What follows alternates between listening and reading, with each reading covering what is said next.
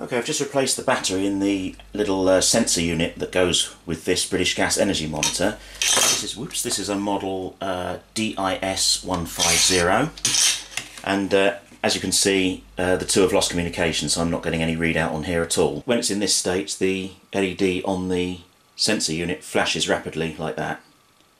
That shows it's lost synchronization as well.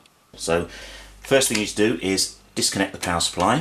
So the unit is now running on battery. Now just wake it up. Now press and hold the top button. Keep it pressed until the unit goes off completely. There. Now you've got to do this stage fairly quickly or it times out. So you have to reconnect the power. So the unit comes on. Press and hold the bottom button and press the top button 4 times. It then goes into find mode, and after a few seconds we get a display, which of course is 0 at the moment because I haven't clipped this round the power cable yet. So let's go and do that.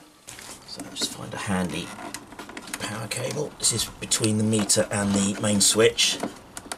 Quite fiddly to get it on because the cables are so stiff. There we go, that's on. And we now have a readout, so we can now just go ahead and set the clock and the tariffs in the normal way.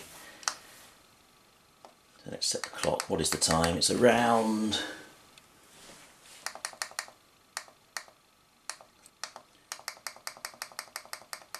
13:15. My tariff, oh, it's actually remembered that. That was correct, that's 34p, so that's done. I don't have an Eco 7 tariff. There we go, now it's telling you how much money I'm spending every hour, which is nice. Thanks for watching.